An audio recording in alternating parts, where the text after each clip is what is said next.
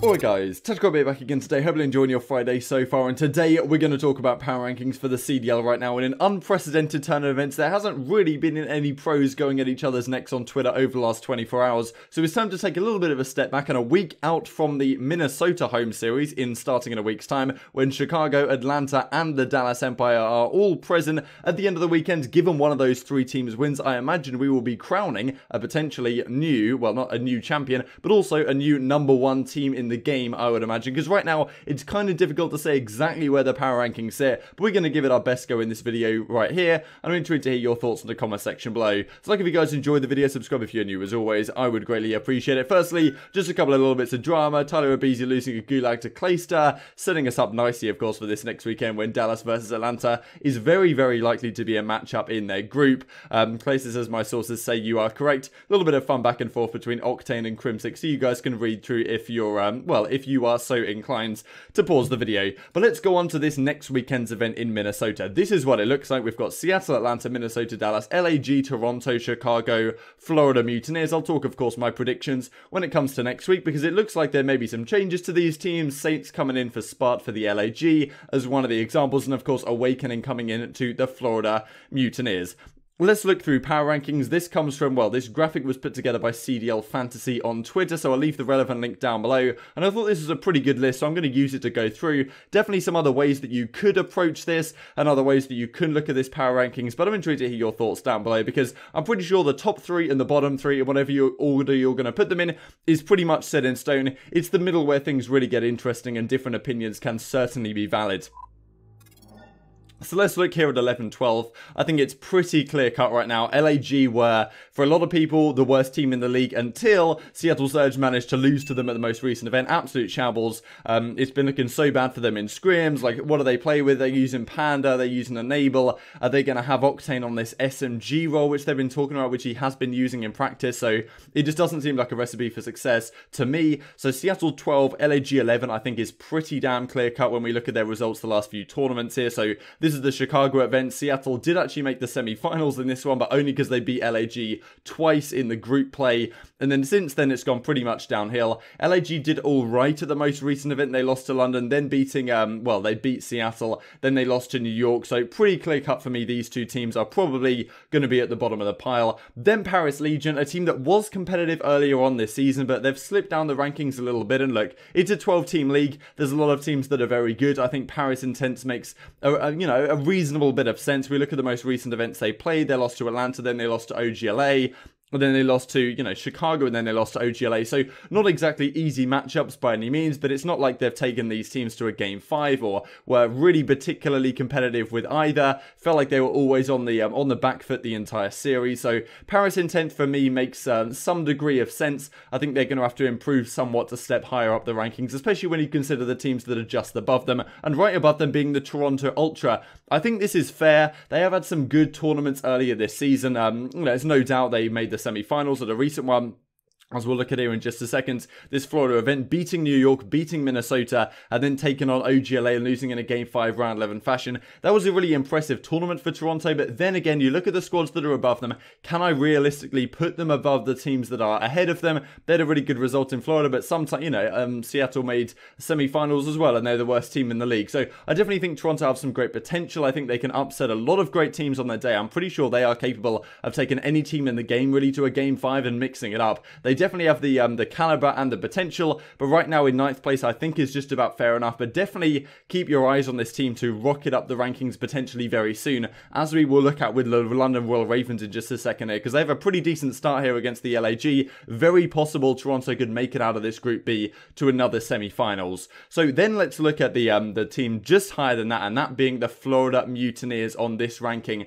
And I think that, look, Florida Mutineers won at the opening online event at the Dallas home series. But then again, you look at this team, how it's gone downhill the last couple of events. Well, they went to their own home series and they didn't win a map. Since then, they've made this change for Awakening.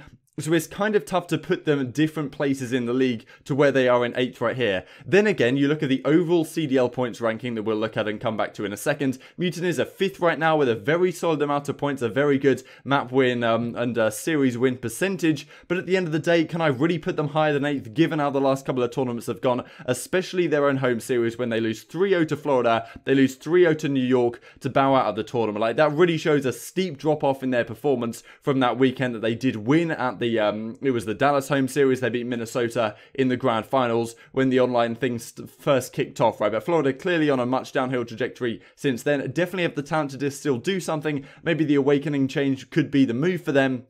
But at the end of the day, it's tough to put them too much higher than 8th, in my opinion, despite all the great results they have had earlier this season, beating Chicago a couple of times. You can definitely make a case for it, but then again, you look slightly above them and you're looking at the Minnesota Rocker, right, who have fallen off in the last few weeks as well. I think Nameless made a good point last night when I was watching Contesting the Point, talking about how, look, teams like Minnesota that have this great team chemistry and understanding of the game early on will often fall off in the latter half of the game because they just don't have the talent to compete with the best teams in the game, and making the case that maybe someone like Gunless could be a good option for this team, even though it might go kind of against their identity, I suppose, as a squad. We look at the most recent events, like Minnesota, despite having been such a good team and very competitive earlier on this season, you know, they beat this Florida team 3-0, then they lose to Toronto, and they go out losing to New York in a 3-0 fashion. This is a very competitive series, but losing so many clutch maps, as they did this last weekend as well. Yes, they beat OGLA to start, but then they lose to Chicago, another couple of close maps, and then get 3-0'd by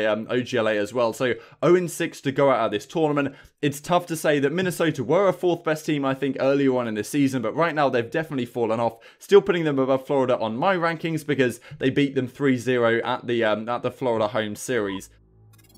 Above that, we get to the New York Subliners, and I think that really the Subliners, I don't really think you can put them any lower than 6th. I think 6th is definitely fair how this team has performed in most recent events.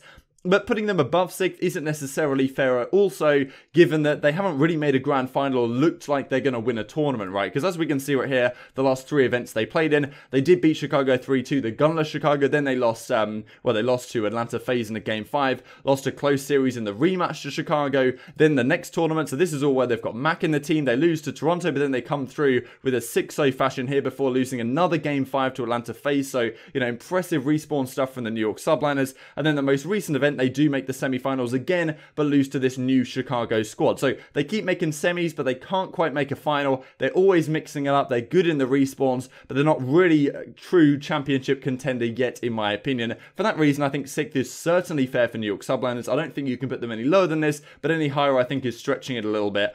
Then we've got LA OpTic in 5th. Now, you could argue here it gets a little bit sketchier, and maybe the other team should go slightly higher. Then again, with the Chino change they have brought in, the last couple of events have looked very good for OpTic. And I'll just bring up London as well, because of course that's going to be the 4th place team, given the top 3 teams are pretty much set in stone. Now, these two, I definitely think you can go either way. It does definitely seem to me premature to put London in 4th, but then again, who else do you put in 4th place right now, given you have to put some team in 4th place? Let's look at the most recent events. Before London made this 0 change, of course, they really weren't very good. They go at this tournament losing to Atlanta and Chicago, and yeah, the OGLA team had a pretty shocking one here as well, with LAG even beating them. But then the next event, when they do finally make this roster change, OGLA bringing in Chino, they look a lot better. They beat Paris, they beat London in 3-0 fashion, then they beat Toronto in a Game 5 round 11 before making a grand final and losing it to Atlanta FaZe, but definitely making a grand final is something to be talked about. Then the most recent event, they both make the semi-finals here. London get the better of them this time. London obviously looked much better with 0 in the squad.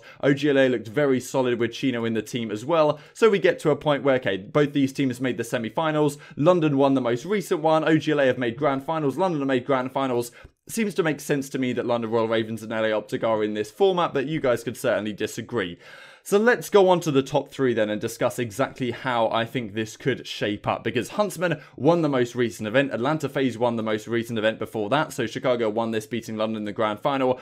Atlanta won this one, beating OGLA in the grand final. And the events before that, which I think is really deciding a lot of these rankings, was the Chicago home series, when, of course, Chicago were playing with the gunless squad, but Dallas ended up winning it, beating Chicago in the semis, and then taking down Atlanta in the grand final to take home the trophy. At that time, a lot of people would have said Atlanta was the best team in the game, and I think Dallas really overtook a lot of people's estimations at this event. Of course, the whole discussion is around online. Would they have done it on LAN? Possibly not, but at the end of the day, these tournaments are online. So what would have happened on LAN? The fact that Huntsmen have a 3-1 record against Dallas on this entire season, 3 of those times on LAN, 1 of those times online, but the last time that Huntsmen beat the Empire on LAN was back in February, right? So it's a long time ago, doesn't really have as much, much weight today, given that Dallas Empire have clearly improved a lot as a team, and Huntsmen have now made a roster change, right? So I'm intrigued to hear your thoughts on exactly how these teams should be ranked. For me, Empire should be above FaZe, given that last time they played, Dallas Empire won, so I think it's tough to argue the other way. Then again, you could look at the overall standings and say that, look, well, FaZe,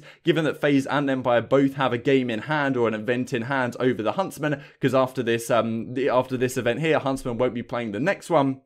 You could say that FaZe are, #1 team because they have the most CDL points relative to the amount of events they've played, which is, a reasonable argument, I suppose. Then again, when you look at the rankings, I'm thinking, look, Dallas beat FaZe last time. The real question is, where should Chicago go right now on this list? Because I think Empire, above FaZe is fair enough right now, but should Huntsmen be third, right? Because some people would make the argument that, look, Huntsmen looked really, really good at this most recent tournament. They run through it. Then again, they run through the tournament in a kind of similar fashion to what Atlanta FaZe did. If you look at their run, 3-1, 3-1. It was a 3-2 against New York, but then a 3-1 in the grand finals. Similar story to Chicago, really 3-1, 3-0, 3-1, 3-1. So probably more impressive from Chicago at the end of the day. And you could argue it's even more impressive given that they had Pristini in the squad just joined into the team. And that's a lot of people's argument, right? Pristini was just in the squad just a few days. They win the event. Now, given a few more days to practice and a couple of extra weeks, they should be even better and in theory above Atlanta FaZe or however you want to argue it. Because they haven't played so far this year, so it's pretty impossible to decide who's better between FaZe and Huntsmen because they haven't played at all in the CDL this entire season on LAN or online. However, having said that, the Huntsmen obviously looked great that weekend with Pristini coming in quickly, but there's no guarantee that they do continue to improve. It can definitely be argued that they should be continuing to improve, but we've seen it in the past that teams have great opening starts, like they'll have a good honeymoon period, and then it will go downhill after that, and maybe they'll have an uptick later on, but it's not always the case that a team clicks and just continues to get better indefinitely. They could click initially and not necessarily improve so much as a squad. So I think this weekend a lot does come down to it. I think right now this list is probably pretty fair, with Dallas Empire being #1, FaZe being #2, and Huntsmen until they prove they can beat the Empire and Atlanta FaZe in third position for me. But definitely things could change this weekend. I'm expecting a lot of fireworks to go off on the main stage right here because, on the online main stage, because Atlanta and Dallas looking like they should make it out of this group, you would think in theory, given how the other teams have looked. Chicago, if they don't get out of Group B, I'd be pretty surprised. That means we're going to be setting up some very nice semi-finals and grand finals action in the grand finals here to really determine who is indeed the #1 team in the game right now.